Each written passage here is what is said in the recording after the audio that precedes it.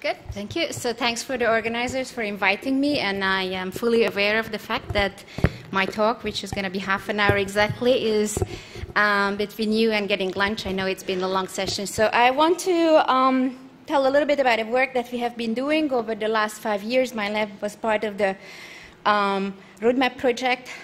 So we've been working on this. Just a way of an introduction, I'm actually a physician scientist, just like the first speaker. So I am a nephrologist. So what I do on a daily basis, I have patients who are on dialysis. We have about 500,000 patients in the United States, and they spend an excessive amount of time over there. So it's 4 hours, 3 times a week, and it's not the best to have it. So in general, just a way of introduction to the kidney. The kidney is basically a paired organ, right, at the retroperitoneum. And on a microscopic basis, it consists of, I think you can see this. So it consists of the structure which is called glomerulus, where you basically filter your blood. It's actually, you filter a lot, so it's about 100 cc per minute. So you filter about 1 coffee every 2 minutes. And then you, as you probably noted, you don't pee out 10 buckets, actually 18 buckets of water on every day. So that's because you have these long and convoluted and different parts of a tubal system which basically reabsorbs the water and the electrolytes, and then there's some form of a secretion. So the function of the kidney is measured by the filtering function of this glomerulus.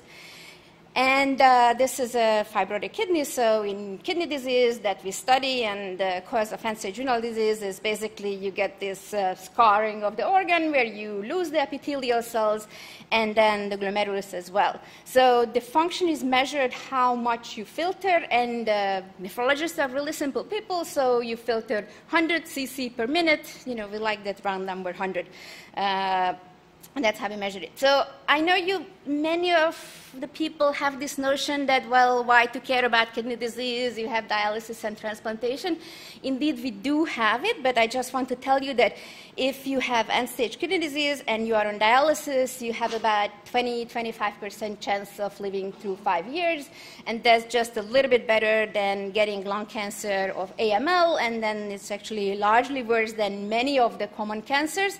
And just a way of putting renal cell cancer on this graph as well. So actually the survival of renal cell cancer is slightly better than being on dialysis. So it's not a trivial problem. And also it costs about $30 billion a year, which is actually 10% of the Medicare budget, despite these patients actually, I think, consist only 1% of the total population of it. So it's quite costly. You do better if you get a transplant, but very few people are able to get a transplant. So why do people develop kidney disease, and how can we solve it? And that's what my lab is trying to understand. So as Nancy Cox kind of introduced this, so it's a complex trait. We have contribution of genetic contribution. And then we have these numbers for heritability, and you could see that this ranges 0.3 to 0.7. Right now, we believe the heritability of GFR among Europeans is somewhere around 0.3. The 0.7 comes in African Americans for end-stage kidney disease, and I'm going to show an example of what could explain that actually very high heritability. And then a bunch of environmental factors, aging, that's why most people it contributes very strongly for kidney disease development, diabetes, and smoking. And then here you are with kidney disease. So how to understand the genetics of kidney disease? We have GWAS, and I think people have kind of talked about this quite extensively. This is the data for the most updated GWAS paper from CKD-Gen that my lab collaborates quite significantly, and there is a new one in the pipeline. This one has about 67,000 participants in it, and the new one is going to have about more than 100,000 cases of European descent. And what you see here, that some of the loci of these come out with high significance, and then we were able to increase the significance. And I actually don't know how many on this graph, but right now we have about 67 curated loci that we work on that has shown reproducible association in people with European descent in chronic kidney disease development. I will talk a little bit about this top locus over here on chromosome 16. And as you know, we all love geneticists. They already gave a name, so we don't have nothing to do with, after that, they know what the genes that cause kidney disease. Indeed, as it was explained in the very beginning, we really don't know whether these are the actual genes that underlie the association or causally related to disease development. So as just for many other traits, for kidney disease also, these SNPs are in the non-coding region of the genome, so 80% are non-coding. And then we have the questions that have been discussed before, that how do these SNPs actually lead to kidney disease development? So we would just like to know which one is the causal SNP, which one is the target cell type. Really, because I'm a cell biologist mostly, so we really would like to know the target genes. And then maybe the mode of dysregulation would not be bad as well. So what my lab, so this is the framework, the way we think about it, and then I think many of the people on the audium thinks about this, of how we could understand and make sense of this GWAS data. So we think that this causal variant somehow localized to the regulatory region in a disease-relevant cell type. I'm going to give data, and there are papers from John Stamm and Brent Röstin also looking at the kidney-associated traits that we believe that actually these cell types somewhere localized in the kidney. It's not really an immune phenotype. That's what we thought about before as well. So the variant should alter the target gene expression in this disease-relevant cell type via most likely altering transcription factor binding, although we could maybe accept other mechanisms. What we add to this is that we believe that the target expression should be expressed then in the kidney. And then we also think that the target expression should change in disease states. And then we would like to have a correlation how the genotype and the disease state changes the target expression. So if the risk allele increases the target expression, we hope that we find the same kind of correlation if you look at samples from patients with chronic kidney disease. And obviously, the target expression should somehow cause kidney disease and therefore should be functional. So I will go through a couple of examples. So the first one is that this should be localized in the regulatory region in the kidney. So to understand that, my lab basically started to develop this fairly large kidney bank. So we have more than 1,000 samples at the moment. 1,200 on the last count. And then what we have is slightly similar for other GWAS data. So this is actually updated with clinical data in real time. So mostly these are collected for unaffected part of tumor nephrectomies. And those patients, the kidney disease incidence is fairly high, 20% of them. And since the common conditions that cause kidney disease is diabetes, hypertension, so these are actually quite highly prevalent conditions in people who are getting nephrectomies who are, the usual 58-year-old, males or females. But what we have built in now that is this data is updates itself. So we have not just the static clinical update, but it updates over the years as so we have information for functional decline.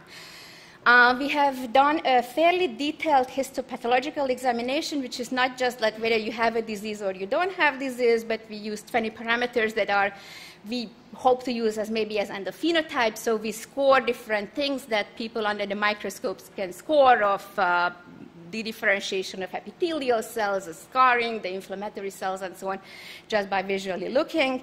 So we have large efforts to do transcriptome analysis, and I think we are about 500 samples that we have done already. And because I told you that there are two different segments in the kidney, one is this glomerulus, which is the filter, and the tubules that kind of process the filtrate. So these, we microdissect all samples to glomeruli and tubuli. We have epigenome analysis, mostly methylation, and we are working on where I will show data to isolate different cell types out of the kidney and make ChIP-seq-based chromatin annotation for them. And then we have genotyped all the samples that we have processed using biobank chip because it's much cheaper. And then obviously we try to integrate all that together to figure out what's causing kidney disease. So the causal variant should be somewhere in the kidney. So to do that, we get this kind of organ transplanted kidneys where we use just the kidney cortex itself, or we separate different cell types out of it, and using the ENCODE-based chromatin, ChIP-seq marks, the H3K27 acetylation and K4 monomethylation as an enhancer marks, and K4 trimethylations as promoters, and K36 trimethylations as transcribed regions to annotate regions in different cell types. So now if we look at the SNPs, so we could look at in the kidney. This is just a so-called adult kidney. So what you find is, what we find, and that's fairly similar what's published, is that a large percentage of these SNPs, of the 6 to 7 of the locus, are actually localized to enhancers. So this is actually, there are several ways to do this. This is mapping just the leading SNP that is published in the paper. And then we can kind of enhance this to about 65% if you take all the tagging SNPs in the LD block, and then you accept that if one of the LD is actually in an enhancer, then you call it as an enhancer, but not more than that. For the kidney, and that's, there is a significant enrichment if we compare it to like H1 stem cell and a fibroblast. This is actually ENCODE data, and then we looked at multiple ENCODE cell types, so indicating that the kidney disease-associated polymorphisms are localized to enhancer region in the kidney. So now we can do a little bit better than that, because we have now these multiple cell types that we make out of the kidney, and then we made the maps for these cell types as well. And then we can also say that this is actually not just somewhere in the kidney, but maybe in some enrichment, although I would take this with a grain of salt, but we see an enrichment that it's somewhere in the tubule epithelium from all the places when we compare it to other cell types that's in the kidney of glomerular epithelial cells, endothelials, fibroblasts, and mesangial cells. That seems to be the cell type where we see kind of more clustering of these CKD-associated polymorphisms. So that's very nice, but that's computational, and then obviously my lab is very interested in the mechanism, so we have to actually do the hard work, so we have to screen through these enhancers and then show that they are actually localized to, and then act as a regulatory region in the kidney. So to do that, we actually use the zebrafish system and this very nice reporter system where you have an M. cherry flanked by 2 tall 2 sites, and then we can do large-scale cloning into it, which we got with Shannon Fisher, who have helped us quite a bit. So we clone all these so-called putative enhancers over here, and then we use a fish where we have, it's a transgenic fish where we label the tubule. So the zebrafish has actually just one filter by 2 little tubes on the side, so we label this with green, and therefore if we clone in the M. cherry, we could see that whether it's in the, you could screen fairly efficiently whether you see that. So here is in the real life, so this is the tube, which is green, and this is the M. cherry of, this is actually that chromosome 16 locus, which we are working on dissecting, which had the highest peak on the GWAS, and then we are dissecting into multiple regions, and you see that that actually localizes again to the tubule, so the histone-based annotation and now a validation coincides that both of them, this region, somewhere in this region, is able to drive expression to the kidney, so it's a kidney-specific regulatory element. So that's very nice. The question is obviously which, because we are more cell biology-based, what are the target genes of these variants? So this is nice that it's a regulatory region, but what are the target transcripts? And to do that, we toyed a little bit with in vitro transfectional luciferase construct and looking at them, but many of these genes actually, or putative targets, are not expressed in these cell lines that we can easily transfect. So we mostly use looking at working through this using EQTLs, which have been introduced before. So basically, you're looking at the genetic variations and the transcript expression. And then, so we have, because we have a lot of kidneys that are genotyped and we have transcript level data, then we can use now a kidney-specific data to annotate the variants. So so it's depending on the genotype, you see variation in gene expression. So this is a result. So this is 100 of the kidneys that we have, because this is of a more homogeneous CU descent. We feel that's important. And then you find, large number of so-called E genes, that are genes that have that are SNPs that are associated with transcript level changes in the kidney. So I probably should have introduced that somehow the kidney is left out of all of these big efforts. So GTEx is not very good at collecting kidneys. In that big science paper that just came out, they had 3 kidneys, although I have to say that they made a major conclusion out of that, and I'm not 100% sure. And I think kidney is being transplanted, so it's hard to collect them. So I think it's actually a quite useful, a unique resource. And also in Roadmap, John and Brad Bernstein had some kidney data here and there, but it was really not well represented even in the Roadmap data, and it's not part of really ENCODE. So maybe in a way of advertising should be included. Anyhow, so this is so I feel that these efforts are actually quite important. So we have number of E genes, which is quite consistent of what GTEx is finding, and then many of them seem to be called shared genes. About 1/3 of this is shared, what's now published in GTEx. So this is the CCQ2L plot. So with 100 samples, we cannot really do trans. So this is the SNP location, this is the transcript location, and each spot is represented here if that SNP significantly regulates a target gene expression. And in real life, it looks like this. This is, I think, one of the best EQTL plots that we have. So this is this particular variant, which could be CC or CT and CTT. And then you see that this solute carriers, the tubules are mainly, express high number of solute carriers because that's what it functions. It has to reabsorb salt and water. And you see that this variant has a very nice, strong effect on the transcript level of this particular solute carrier. And then this is another one. I show this because this being proposed by the CKD-GEN consortium, this and they did functional studies indicating that this variant actually influences the level of this gene. They did not have EQTL data in the paper. What they did is they did a morpholino-based knockdown of this gene, and that showed a phenotype. But indeed, looking at the EQTL, now this effect is not as great as this one, I guarantee you, but there is an association between the genotype of this and the target gene of this, and that seems to validate what is out there. So doing this, obviously, you can see very small fraction of overlap with the CKD-GWAS hits. So, and then what you could do is obviously you can just look at the GWAS SNPs, whether you can find an association for any type of target gene. So to be very transparent, right now I think we have 3 or 4 where we have good statistical significance, and then hopefully we will have more, maybe by dissection or other methods that we are doing. Just in a way of introducing, indeed these E-SNPs are enriched and they are more on enhancers, and specifically this is an overlap of the tubule cell line H3K4 monomethylation and the E-SNP location, and this is the E-SNP. These are control SNPs, and you see an enrichment. And that is not there if you use other type of regulatory marks.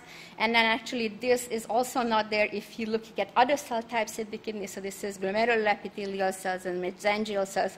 So again, somehow indicating that the tubule epithelial cells may be the important cell type for the kidney and disease development.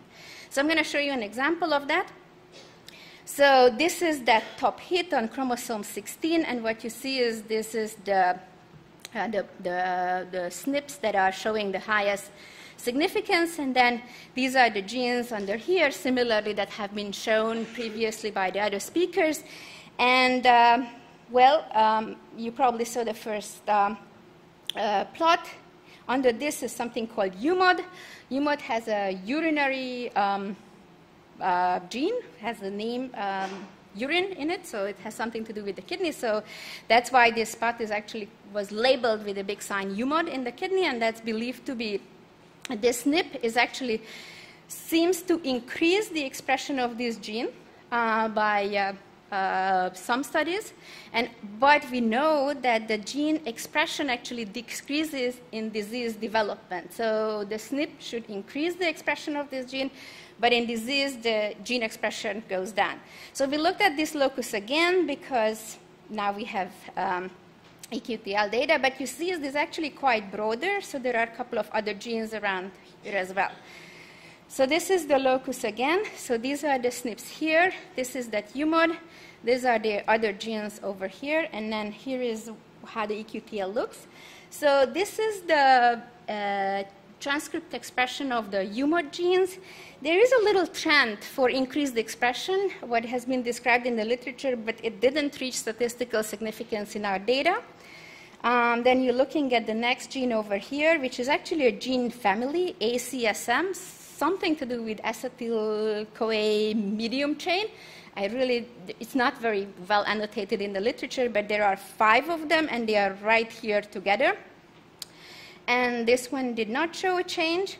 But this one, if you look at it, there is a very nice change between the genotype and an expression of this gene. And actually, the RPTM values for this gene is fairly decent, showing as an E gene. This one did not. And this one, again, shows some association. Here is not as nice as for this one, and the expression of this gene is actually much lower. So indicating that for us, when we look at this SNP, which was associated with this gene as a target gene, now maybe one gene away is where we find the significant effect on gene expression. So we included 2 additional criteria, that the target should be expressed in the disease-relevant tissue in the kidney. So this is actually Illumina body map RNA-seq data.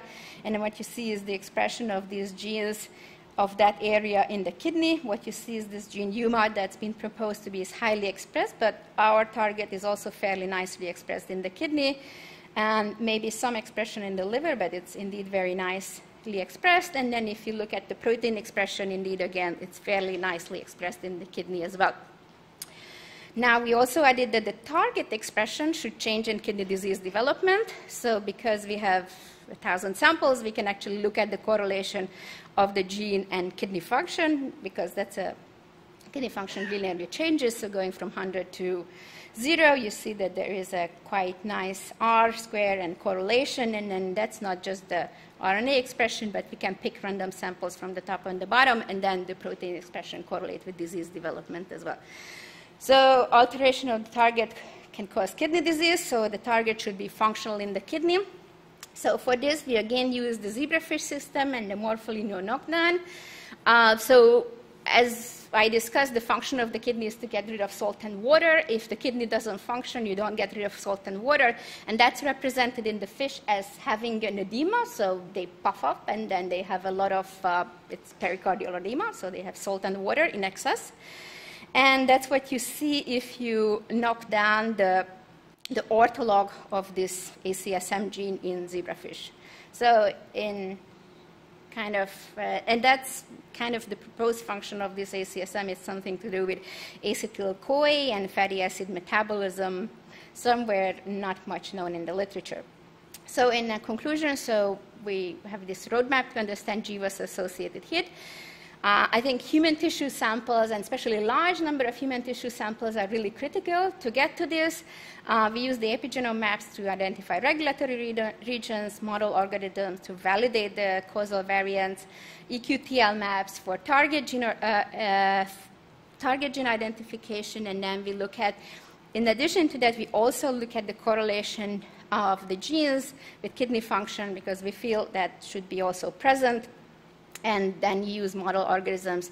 And the zebrafish seems to be a fairly quick screening tool to figure this out.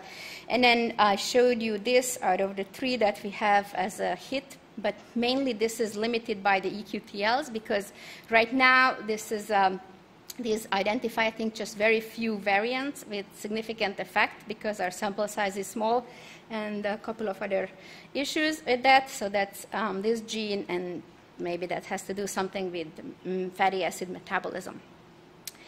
I don't know how about with time, but I have a few other things that I wanted to share, so I will go through that quickly.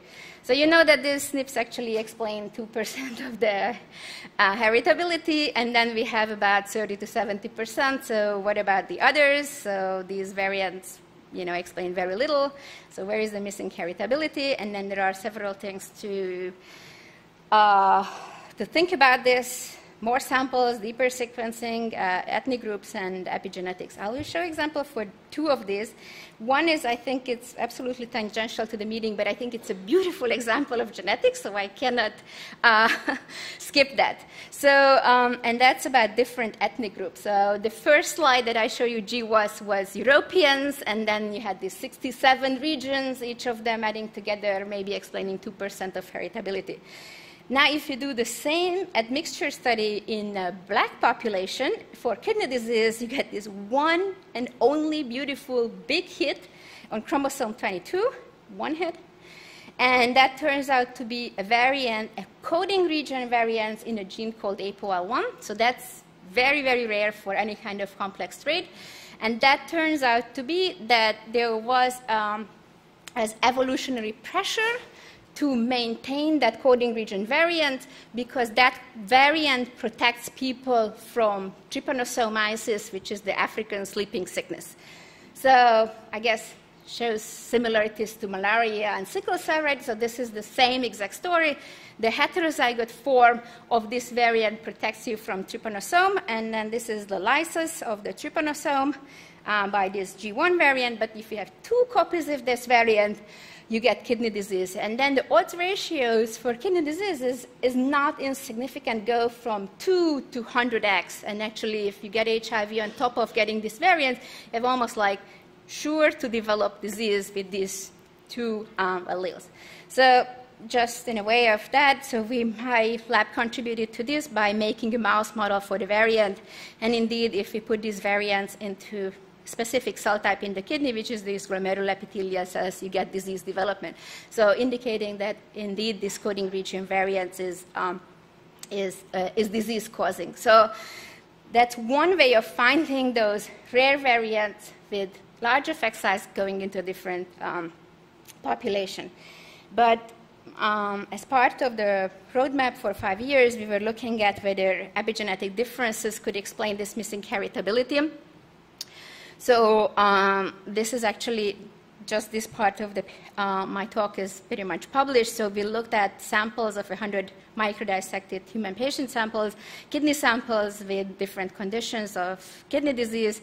And then this was microdissected. And then we looked at changes in these tubular epithelial cells that we microdissected from patient samples of 100 kidneys. And we did genome-wide methylation analysis using a method, I would say it's something like an MRE chip, like a methylation-sensitive isoschizmer digestion, was developed by John Greeley at Einstein, and of course this Illumina 4050K arrays. And what we find is that indeed you can identify these epigenetic changes in healthy and diseased kidneys that are able to cluster normal and diseased samples quite nicely and separately. And if you look at a validation cohort, again, you see that these methylation differences cluster and different in control samples and diseased samples. But I just would like to show some of the other things. So we get fantastic p-values even with fairly small samples. But what you see is the difference in methylation differences in absolute values is fairly small. So what you see in kidney disease, and I think I see that in multiple other disease conditions, there are changes. They are very consistent changes. We can replicate it in different samples, the same changes, but the absolute difference in methylation level is fairly small, unlike in cancer when you can see a difference going from 0 methylation to 100% methylation. These methylation differences are small. And, of course, the future should tell whether they are actually significant.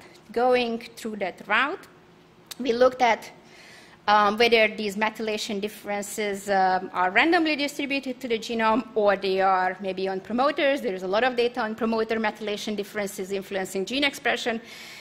But when we looked at by just RefSeq mapping, these differentially methylated regions were depleted on promoter regions. We could hardly find any methylation difference on a promoter. And when we looked at by ChIP-seq-based annotation where they were actually on enhancers, and they were on kidney-specific enhancers when we were able to, we looked at the 9 ENCODE cell lines again. So these are small differences on enhancers.